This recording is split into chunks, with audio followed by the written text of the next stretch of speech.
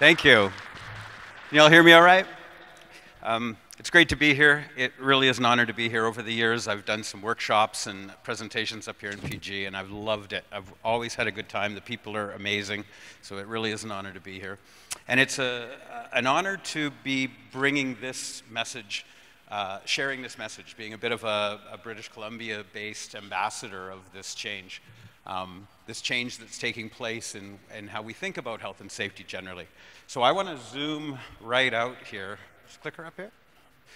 I want to zoom out on the topic of safety quite a lot and talk about it in its evolution from the first century to this next century, I hope, and this transformation that's taking place. So I'll walk you through it. If I do a decent job of this today, what I want to inspire you to do is Google some of these names, go on Amazon, grab a book or something, send me an email. I'm happy to provide you with more information. But I want to tell the story a little bit about the journey I've been on, what I've discovered and learned, and what I feel passionately about as a new ideology, I guess, or a way to reform safety, and take it forward. I need to show a few pictures. This is kind of my disclaimer slide to say a little bit about what I'm about. I did start in the early 90s as a first aid attendant. Had never given safety or first aid much of a consideration before that, but took the course and found out I had an affinity for it, and that led to almost 15 years part-time being involved in emergency response, ski patrolling, lifeguarding, and worked as a paramedic part-time in Princeton, British Columbia for 7 years. So I care very much about caring for injured people, treating those injuries, but a logical extension of that is to prevent them, right? So when I began my safety career in the early 90s, there was a very simple cause and effect ratio relationship. Keeping people tied off, keeping guardrails up, preventing those injuries. It was very, very immediate. But around 18 to 20 years into my safety profession, my career in safety, that started to get a little bit foggy. And I found myself with national accreditations and really like having an excellent career in safety and learning everything I could and doing everything I was supposed to do. I was director of health and safety for a big construction organization. And a few things happened that are very close to home here in Prince George, but impacted me very deeply. So after a 28-year career, I want to improve safety. I don't mean to be critical of safety, but I just want to give you a bit of a disclaimer story here. So 18 years in, on December 2nd, 2010, was a couple of tragic accidents in downtown Vancouver. 2 workers were killed within 3 minutes, within 3 blocks of one another in Cole Harbour, and it was just a devastating morning down in Vancouver, and it was construction-based. And I knew one of those fellows that was killed that morning. So that was deeply impactful, and it really started a kind of a professional dissonance where I was wondering, what are we doing, what works, are we sure we're doing all we can do? And so that started in around 2010, 18 years in, and I sat with that. I was doing my work. We had 2,000 workers almost every day on the bite, on the tools. And I was questioning from a head office perspective, what am I doing? What am I doing to make that better? What am I really doing to make that safer? We were passing audits, we were keeping our injury rate down, but I didn't know that I was having that effect on that work that I wanted to have, that I was driven to have. Then this happened. And this is not my wheelhouse. I'm down on the coast, but this was a devastating tragedy. And it was so impactful to me in my concern for worker health and safety, workplace health and safety, that this struck me very deeply. I don't know what we missed.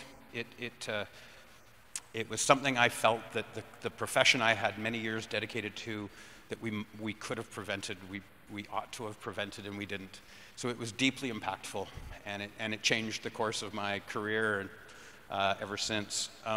The month after that, I stepped away from that orthodox safety industry career. I've since let my designations lapse. I took a different tangent after that, professionally. And I didn't know, it was kind of a leap of faith. If I'd done a risk assessment, I probably never would have done it. But I made a leap, on February 29th, 2012, Leap Day, and took a new course, a new trajectory in my career. And that's what I want to talk about today. I don't have to tell you, and I say this with great reverence, that 2 months after I did that, this happened. And again, not my town, not my wheelhouse, but it was my profession. And this was devastating. This was devastating, and I felt that I had to continue this work, and I had to go out and learn and explore and find out what we could find out and bring it back and bring it to bear for the workers of British Columbia. I had to challenge my profession to be better and learn new things, bring in some new information. 2 years after that, my father-in-law fell 35 feet from a construction site in Bellingham, Washington, and landed on his head. The survival rates for a 35-foot fall are slim. Fred lived. He suffered many, many fractures throughout his body. He suffered about 6 fractures of his skull, and it was the traumatic brain injury. He was flown to Harborview Medical Center in Seattle. We spent 120 days in intensive care or in Harborview Medical Center. So I'd never experienced a workplace accident from this perspective, and it's awful. It's absolutely awful. It's long and slow. It's been years. It's painful to them. It's affected family lives, so it's tragic. So I am deeply passionate about trying to evolve and shed light on the subject of safety very generally. So that's what I'm all about. What I didn't know at the time was that in 2012, in Brisbane, Australia, Professor Sidney Dekker was coining a term. They were having a meeting, and they coined the term safety differently. It is now it is capitalized. That term is now capitalized. It's trademarked. It's really become something in the last 7 years. But at the time, it was simply a discussion at a university about exploring how we might do safety in workplaces differently. Also in that year in Denmark, Professor Erik Halnagel, he's spent 30 years of his career trying to learn from large industrial accidents and bring new intelligences and new information to this practice of safety. So there's been a lot changing in the last 7 years, and I'm going to try to summarize that for you today. I'm going to speak a little bit about what is and what we've done in safety for the last century, but I'm going to mostly talk about what's emerging right now in real time and what's evolving very, very rapidly. Every month there's new developments in this space. So one of the more recent terms in this space that really I resonated with is this notion of industrial empathy. You know, some scholars will feel that we are in the 4th phase or chapter of the Industrial Revolution. Times have changed very much. You'll see that they were maybe 100-year cycles, and now we're speeding up maybe to a 50-year cycle. But safety as we know it became a thing in between 2 and 3. Round about 1917 was when what we know about safety, the building blocks of our current paradigm of safety were created. And you can see lots has changed, lots has evolved in the world. It's a very different world today. And yet this construct of safety in the workplace has been a little slow to catch up, a little slow to evolve and adopt new thinking. In 1917 was the birth of workers' compensation. Prior to that, injured workers had to sue to get compensated. They had to prove that the accident was the fault of the employer. And Fred's accident was in the States. The medical bills would be devastating. And to add on top of that, the family's burden if we had to go through a fault exercise would have been horrible. So the historic compromise, the birth of workers' compensation insurance, is a wonderful thing. Workers are now, obviously, you know, workers compensated if they're hurt in the course of their work. And in exchange for that compensation and employers being protected from those lawsuits, we established a set of minimum safety standards, minimum guidelines for the workplace. And that construct, this binary construct, was established 102 years ago and has really been instrumental in everything we know about safety to date. This really prefaces everything we do. This is not changing. This is not going anywhere. What I want to do is, I think we should zoom out on this notion of this simple binary thing. You know, we measure safety in insurance rates, and we seek to achieve it through enforcement in one sense or another, for the most part. And it's really broadening that perspective that I want to talk about today. So this is 8 years into workers' compensation. I'm not sure if you can read that from where you are. This is a notice that went out. From this date forward, any employee who has 3 accidents in 1 year that put him under the doctor's care will be considered a careless workman and fired, unless he can furnish positive proof that the accident was unavoidable. But all accidents must be reported.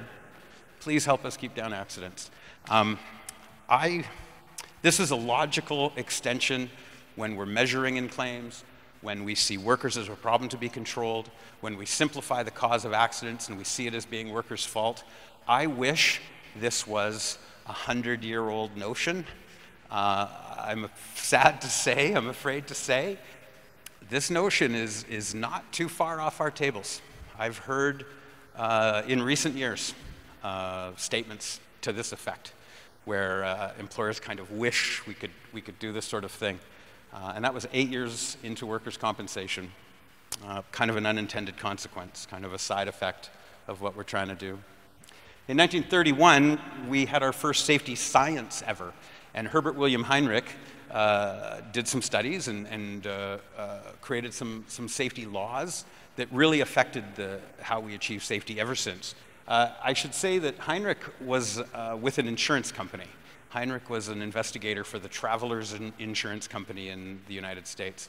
And so he did all of his research by looking at claims files, by closed claims files and reports on those claims. He didn't do any active investigation or any digging to find out what went on. So this is one of his rules, this pie chart. We refer to it as the 88, 10, and 2 ratio. Heinrich told us that the darkest bit, the 2%, unavoidable. Absolutely unavoidable accidents. You'll never do anything to prevent those. The other piece, 10%, that's mechanical failure. Something breaks, a weld breaks, something fails. But the big piece of the pie, 88% of the time, worker's fault. That's what he said, a human-caused worker fault. Now this, in 1931, was really in keeping with the thinking of the time. Science was looking at accident proneness. They were looking at ancestry. They were thinking that some people are more suited to some things than others, but this notion that it was the mental, physical, and moral shortcomings of the worker that caused accidents was very prevalent of the time. So there was this very top-down, judgy kind of thing built in. Old habits die hard. To this day, it's difficult for us to shake this idea that whenever an accident happens, it's somebody's fault, and that somebody has to pay the price for that. So this was one of Heinrich's first rules. The other one that he's quite famous for is this triangle or pyramid. And these were his ratios of the day: 1 major, 29 minors. He assumed a bunch of no-injury accidents. As a workers' comp insurance provider, he wouldn't have had data on those no-injury claims, and he assumed the bottom piece. But what he did about this, we'll all have ratios between our minors and our majors. But what he told us in 1931 was that minors are foundational. He called this diagram the foundation of a major accident. So what he was basically saying was, you worry about the small stuff, the easy stuff, and the big stuff will take care of itself. That's not true. That's not true. Our ratios have changed over the years. Our pyramids are much taller and much skinnier than this, so our numbers have changed. But the causation, when we unpack what causes those minors and those first aids and medical aids, they're not the same mechanisms that cause majors. The stuff that sprains your ankle or causes you to throw your low back out is not likely to kill you. It's not likely to cause those catastrophes. So we'll still try to manage our claims costs. We care about ankles and backs, but we can't believe that the pursuit of going after those ankle problems and those back problems, we have to know that that's fundamentally different than preventing the major stuff. There are two different methodologies going on there, two different causations. So this pyramid, though, again, we still see that to this day. I see companies that go after minor injury causation as though it's the end of everything, and just spending so many resources on minor things. thinking, I believe, that they're tackling this problem of safety and that they're prevented. Unfortunately, you know, the one example that's used quite a lot is the Deepwater Horizon. They had reduced hand injuries. They were winning safety awards for their ability to reduce hand injuries, finger injuries, and then they suffered their catastrophic accident. So they're two different things. These are two different battles to fight. And Heinrich his work did a lot of good for us. It advanced safety science for its day, but we're 90 years past that. There's a lot more information on the table in this fourth industrial revolution we should look at. This is a graph out of the United Kingdom, but it's similar, it's common to jurisdictions around the world. And what it says is over the last however many years, there's been 3 distinct efforts in health and safety that have gotten us this successful. We are as successful as we've ever been. We're safer than we've ever been. And we've gotten there through these 3 marked advancements over the years: engineering, education, and enforcement. So my career has taken place just in that last bit. So it's external enforcement, it's the criminal code, but it's also the era of safety management systems and internal enforcement. So it's in this era that you don't need a regulator or the criminal justice system to kick in.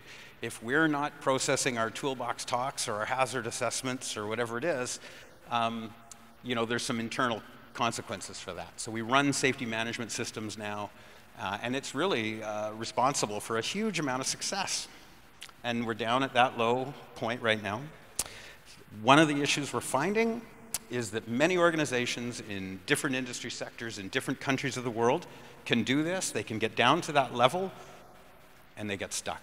We call it an asymptotic state, or a plateau. And you can get down to a certain point, and then you find your numbers stop improving, and you get stuck there. So faced with that challenge, lots of people do lots of different things. Some will try what's worked in the past, only harder. Others will shift it up a bit and come at it anew, but they're really not trying anything new or different to improve that line on the graph. And the other tragic thing that happens when our results are so successful, but our line on the graph plateaus, is we think we're doing really very well for safety, and then something catastrophic happens. And I go back to the previous slide, that we can manage those numbers, we can manage our insurance cost numbers, but we somehow become detached from those large and critical risks. And that's why otherwise safety award-winning organizations can suffer serious and catastrophic accident, because they're winning awards based on this low claims rate, not on the effectiveness of risk management or managing critical risks in the workplace. So our current doctrine in our safety industry, this construct of safety in industry, safety is the absence of injuries. Now, of course, that's true on some basic level. But as we've just said, you know, simply being able to reduce those injuries or the metrics of those injuries down to a low level is not necessarily the same as being safe every shift. It's not difficult to go to organizations that I visit and ask people in operations, so you've had a great month, you've sent very few people to first aid, nobody went to medical aid last month, that's great. Were you managing safety well every day in that month? And they'll say, maybe, you know. It's a proxy measurement, and we assume that low numbers in a one proxy measurement mean the presence of something else, and that's just not so. Workers being a problem to control, it's so easy to slip into this mindset.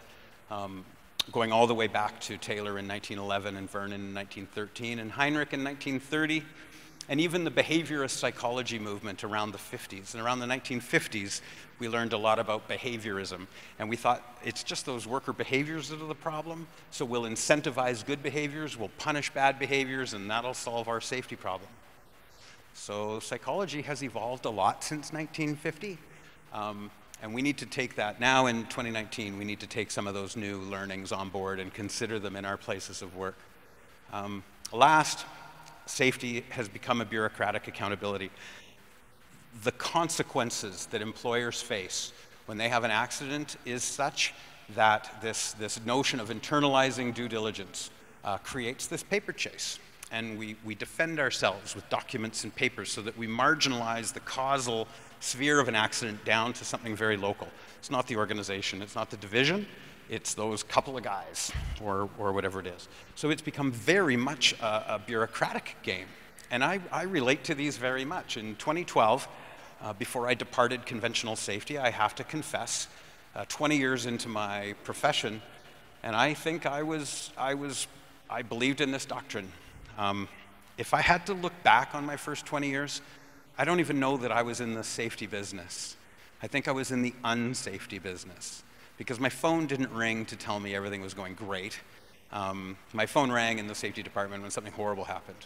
I didn't go out and study excellence, I studied accidents. We investigated, we put patches on, we tried to shore up our system. We were doing everything that everybody else does, and logically so. But this was kind of the confines, that kind of doctrine box that I was in, that when those events happened in and around 2012, I felt there has to be something outside this box that we can bring back in and we can do better.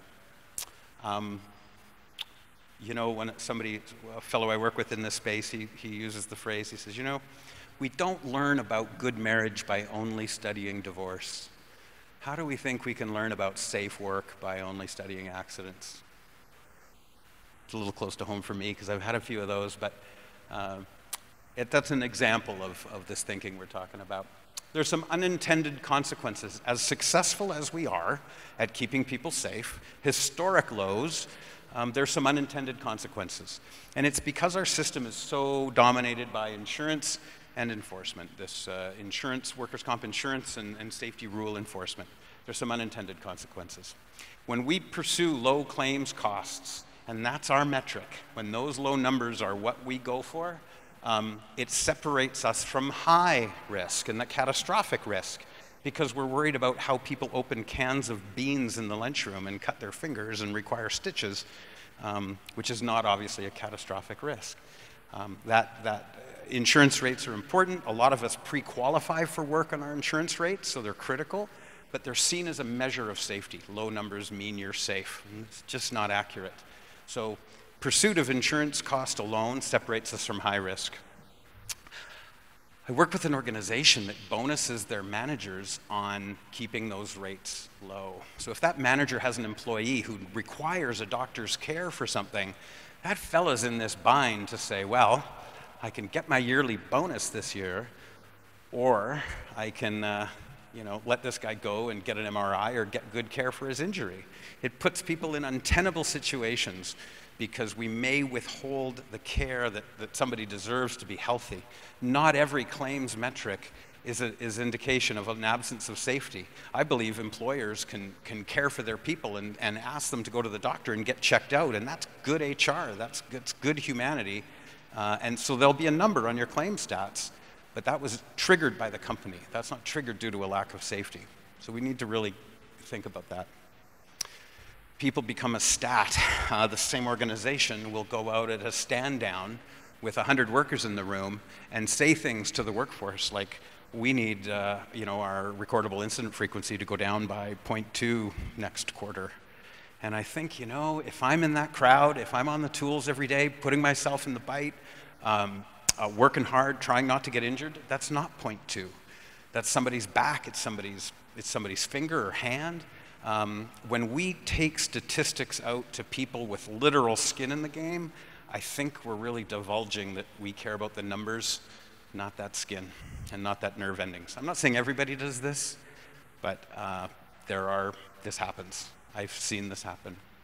When we pursue enforcement in the name of achieving safety, the pursuit of compliance alone, we separate from complex risk. Minimum safety standards for the last 100 years have been a wonderful thing for the workplace. Heights of guardrail, fall protection. There's lots of great stuff we get from regulation and enforcement. But it's very difficult in this complex world of work to write a regulation for everything. And so we bend and shift and change regulatory enforcement. What we now know is that when something creeps up and affects a workplace, when something seriously harms a worker, it's quite often due to a complex set of very subtle things. It's not often one non-compliance. It's not often one rule that was not complied with that caused it. Now, we can come in after the fact and apply rules to it, we're kind of obligated to do that. But it doesn't mean that it was precisely those things that caused it. Most serious and fatal accidents we look at these days are actually the result of a lot of small, simple, quiet warning signs that we blow past for a variety of reasons. So I feel that enforcement alone separates us from the complexity of causation and the complexity of risk. We try to enforce so hard that safety itself, getting caught, becomes a hazard that the workforce has to deal with. Some organizations are quick to judge and quick to blame. And so that really suppresses our ability to hear those weak signals and hear those stories from the coalface that would be indicators that we need to look at our system. The hazard of safety discipline has a really quelling, quieting effect at a time when we need to be listening closely and hearing stories of the work. The hazard of safety discipline actually suppresses our ability to hear those stories.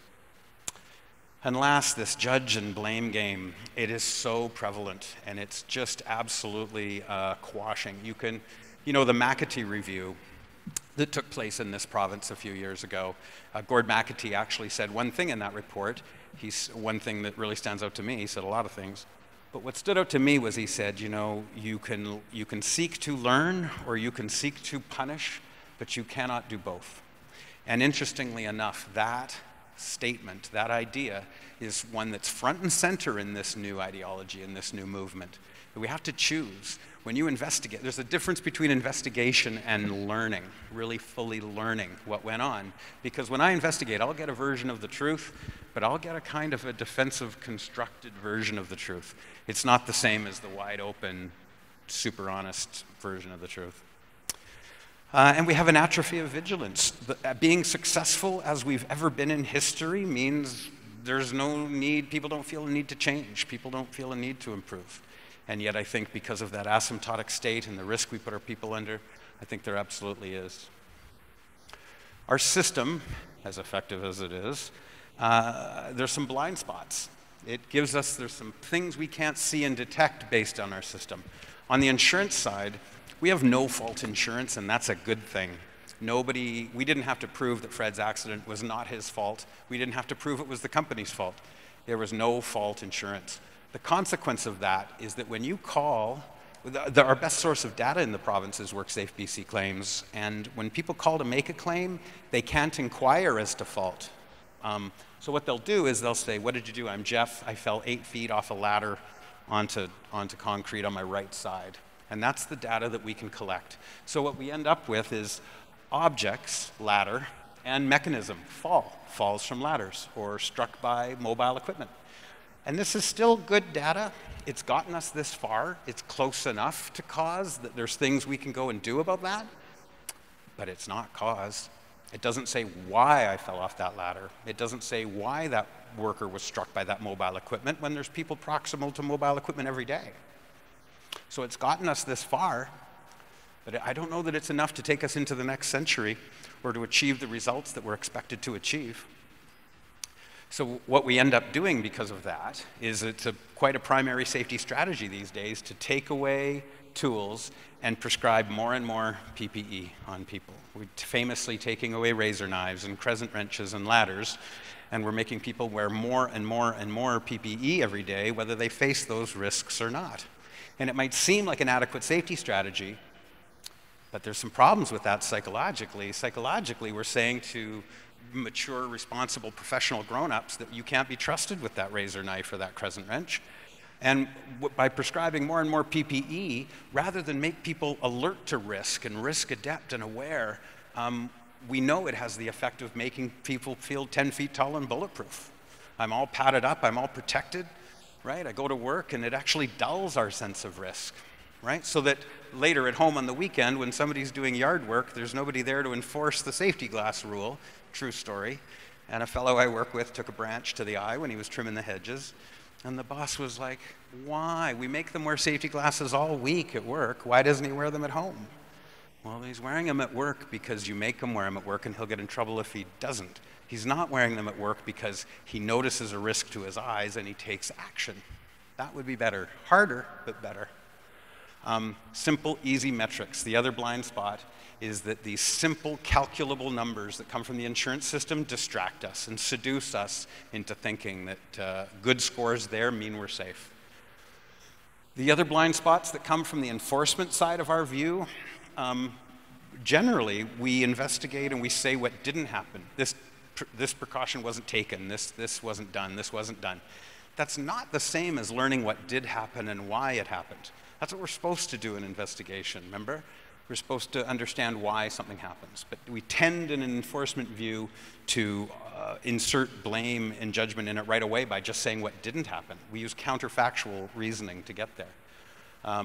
We tend to see through a regulatory rule lens, not a truly operational lens that respects the context of the workplace. So what we end up doing on the enforcement side as a safety strategy is just continue to layer on more rules and more policies and constrain and limit people. And quite often, we do that without real consultation with those that do the work. Not everybody, but many. And we use punishment to improve. We use this seeking retribution. It's been inherent in our system because that's what an external regulator, whether it's the federals, ESDC on the federal side, or WorkSafe or any provincial regulator, they're external to the organization, and so they use penalty and sanction to motivate compliance. And what we've done over the years is just internalize that. We go, well, that's how safety is done, right? It's measured in claims, it's achieved through enforcement. That's what we're going to do in our company. And there's no mandate to do that. There's no regulation on the books anywhere that says companies must seek discipline or retribution internally to their workforce. We do it for due diligence, perhaps. When we have somebody who's non-complying, yes, we should up the consequences of that through discipline. But quite often, it's become the first thing we go to. We don't investigate and then look at the data and see if there's culpability there. We go in guns a-blazing for culpability right off the hop. And that has a real quelling effect on our relationship with the workforce when we need them the most. So I'm going to talk about the new view, and I think something important. This just came out last summer. The steelworkers of Pittsburgh in America, the steelworkers in Toronto, Canada, and a union in the UK called Unite, they all published this paper on this, what we call the new view of safety. This is really important, and it's really exciting to me that two major unions in 3 major nations have co-authored this paper saying, look, this new view stuff, we support it. We want to explore it. We want to encourage its exploration. So that's really interesting. That's really very interesting to me. Still only half the equation. The other thing that's going on in the world today is that major international players, G&E, Maersk Shipping, ConocoPhillips, many large players in industry are also working with the same people that are quoted in this paper. They're adopting the same principles. So where conventionally over the century we've seen a bit of a labor relations divide and we've seen safety almost weaponized in some workplaces, we're starting to see a path forward that bridges over that. And when we have both sides of that equation coming to the table, very exciting times. And we're doing work right now in British Columbia based on this paper, and it's really bearing fruit in industries that conventionally didn't do so well. So I want to start talking about some of these gurus now and quickly move through this. But I have to mention Erik Hollnagel first. Erik's been doing this a very long time out of Denmark, and he's a fella that starts by having us question our very definition of safety. Given the root word, the origins of the word safety, of course it means as few things as possible going wrong, and it's that approach that's gotten us as far as we've gotten.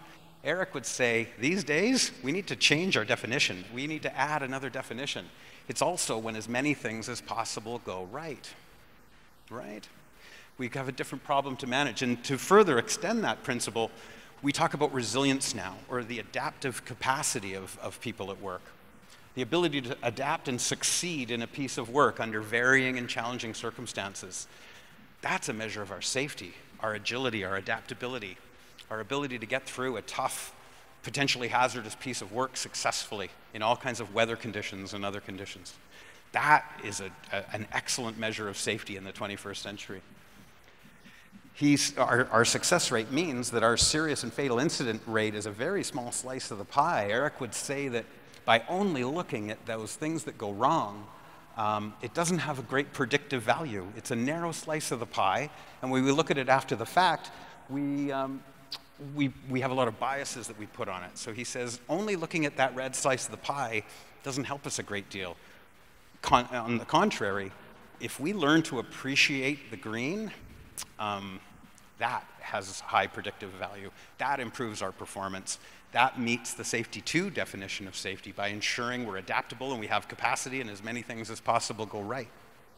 He depicts it this way, which I think is pretty good. Historically, going back 100 years, that first beaker had a lot of bad stuff in it. And we've used our tools and tactics to reduce that bad stuff down to trace amounts. But once you now only have trace amounts in your jar, the same tools and techniques you use to get there, they might not be super effective at cleaning up that last little bit. We might have to change strategy now because our success has almost caused a new problem. So he flips. In the new view, he depicts it that way. And I resonate with this. In my 20-year career, conventional safety career, I was on this side. I only saw the bad stuff. I had no idea why our company was as successful as it was, how our crews were able to come through tough situations and do excellent pieces of work. If I had to do it over again, I would study that, because that's what we wanted. I was obsessed with what we didn't want. Remember the marriage and divorce thing? I was studying what we didn't want, thinking we could fix it. And that's still something we'll always do. But to add to that an appreciation for what goes right and to amplify and magnify what goes right, that's a good strategy. Not only does it improve our safety, it improves our operations. And it has us talking to our people. And it has us learning about our operations and appreciating the expertise we have on board. I'm afraid that a conventional approach to safety doesn't always allow us to learn as much as we possibly can from our experts out in the field. So remember I said there was those 3 E words: engineering, education, and enforcement.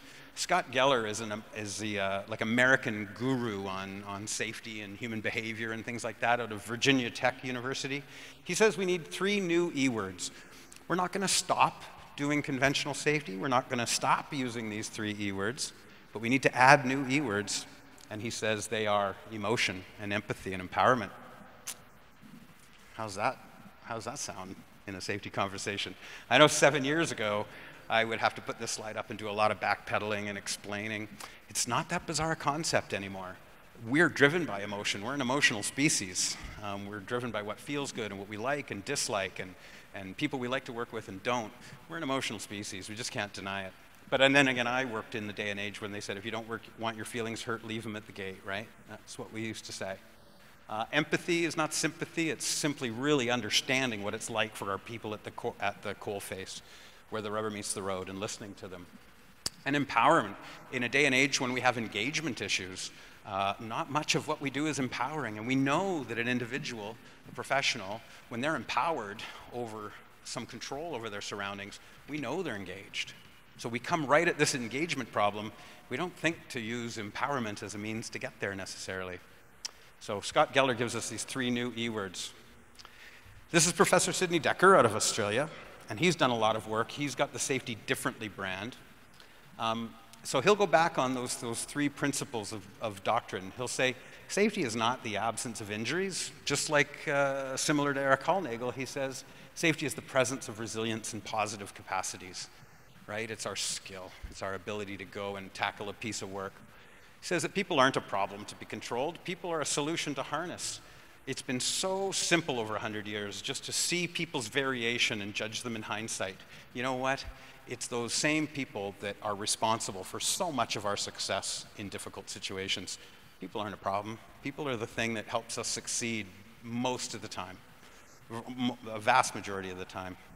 And this bureaucratic accountability of defending and due diligence, safety is an ethical responsibility. Organizations I've worked with that have an accident, they're judged as a whole.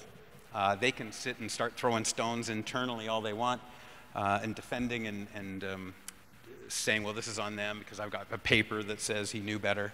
But really, that doesn't help us recover as an organization. It doesn't help us culturally as an organization. Sid's done a lot of work in just culture. He too, a number of these fellows say the same thing Gord McAtee said right here in BC. You can't learn and punish at the same time. You can either blame and punish or learn and improve, but you can't do both. So these are all of his books. He talks about retributive justice and how much in health and safety we do seek to blame and lay consequence on people.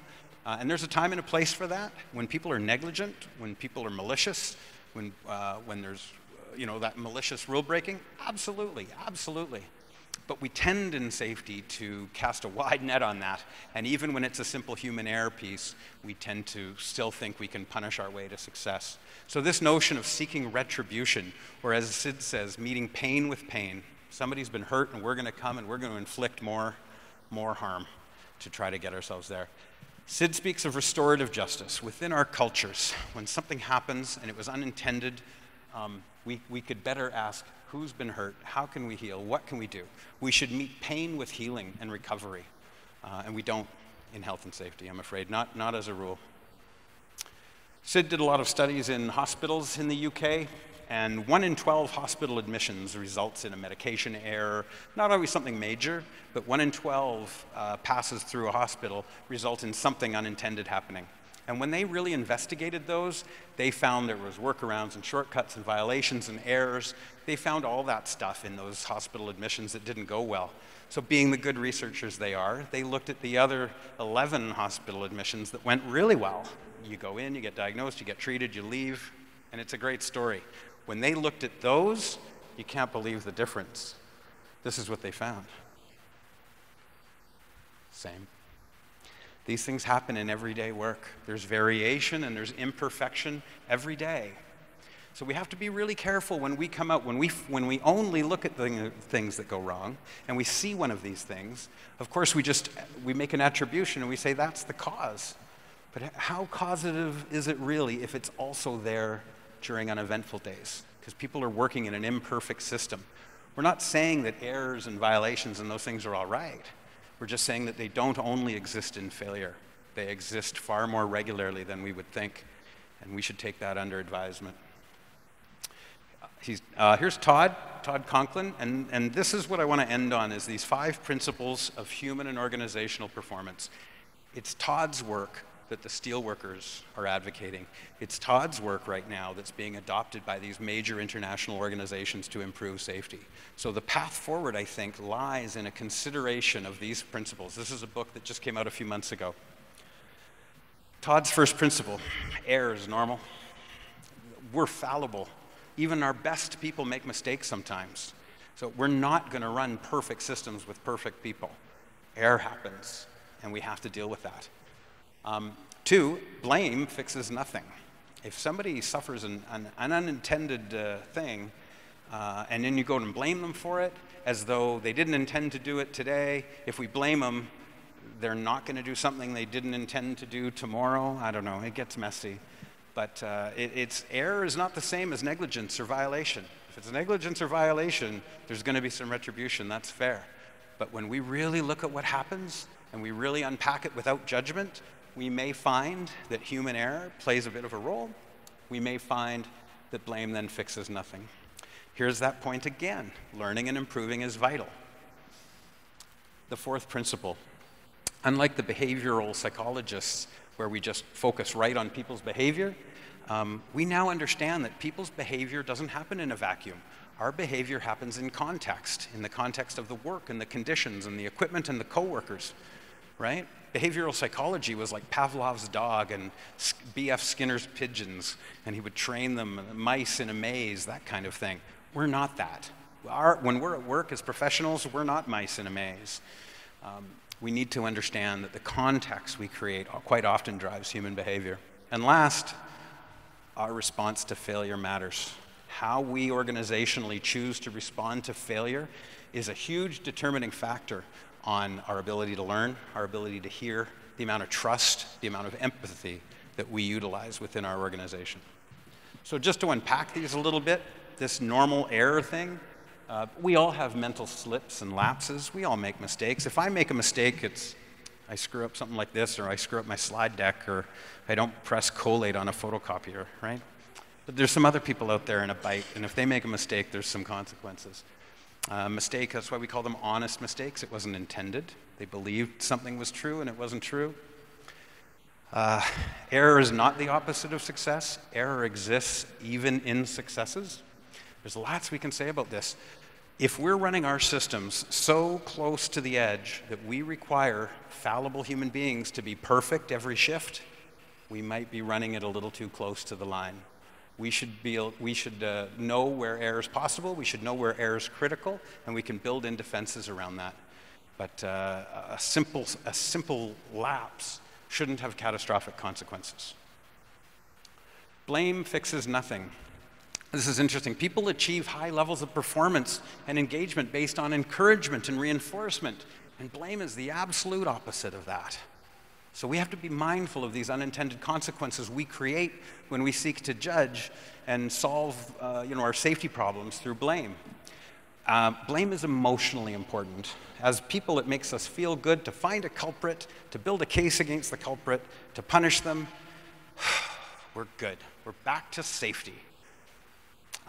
It's emotionally important. It's not operationally important.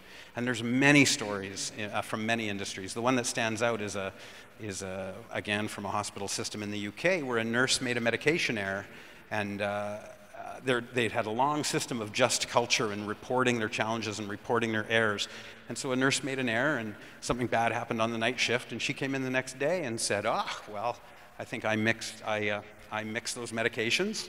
The computer was down, it was handwritten. I might have mixed up incorrect medications, and she did what everybody else was doing. She reported that error. Although because of the consequences, she was fired and then later arrested, and she went through the court system, and she was held to blame for that error, that simple mistake, because it wasn't printed out, it was handwritten.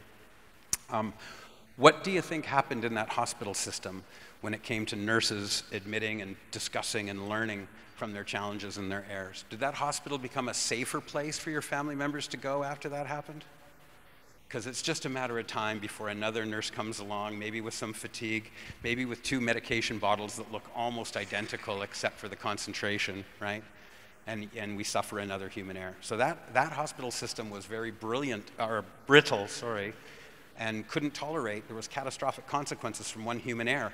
And the system didn't get any more resilient as a result of blaming that person and not looking at the underlying system. So there's lots we can say there about blame. Learning and improving. We know the world is changing so fast. In 2019, we're either actively seeking to learn or we're losing to somebody else who is. And this principle, this is not a passive principle. We'd all say we like to learn from our operations. This is a commitment. The other piece that comes once we talk about this principle is the old line from the movie, can you handle the truth, right? Can you handle the truth? If you want to know the messy reality of what happens in our operations, you need to be able to hear that truth. I guess it's like asking your teens to be super honest with you. Do you really want that? You got to be able to handle that truth. But it's important if you can, because that's going to be the path forward to improvement. This is the whole learn and improve or blame and punish. We know when we go out to organizations that they don't need external people. Sometimes you need a bit of a shepherd in the early days or a bit of a facilitator. But every organization we go into has all of the expertise, all of the knowledge, all of the brilliance it could ever need. And it has it under its roof now. You've got so many experienced and wonderful people out there, but our current systems don't always allow us to tap into that and really appreciate that wealth of knowledge. It seems kind of weird when you state it that way, but it's true. We don't seek to have operational learning, operational intelligence as much as we can. We've got a lot of experts on board. We just need to come at them in a very real way. Workers are the experts, profound users of our work processes. Context drives behavior. We know very much now that we'll choose to seek local sources of causation. This notion of shift work and changing shift works, going back to Mike's piece, that's not easy to change. That can be, the fatigue in that shift work could really be one of the work contexts that creates things happening, but are we really going to go there? Are we truly prepared to go there and upset something that's really fundamental to particular industries or particular occupations? So we have to handle the truth that says that a lot of human behavior is driven by the context we create. But are we ready to handle that truth? Yeah, amazing there. And last, how we respond to failure matters. I love this quote. Between a stimulus, a trigger, and our response, there's a space. In that space is our power to choose our response. In our response lies our growth and our freedom. Quite often in this busy world, especially at work, me as a safety guy, somebody comes along and reports an accident or something bad or a mistake, and I'm just like, right? You just go immediately to a kind of a reaction. You know, the thing about a reaction is it's automatic. There's no thinking in it. I think that we're supposed to be people of action. We're supposed to contemplate and really think deeply and take action, not just react, not just be triggered and react any way that comes up. And this is why this Viktor Frankl quote, I think, is really important. There's a moment between the trigger and what we choose to do about it. And in that moment lies our ability to succeed and improve and grow and go forward.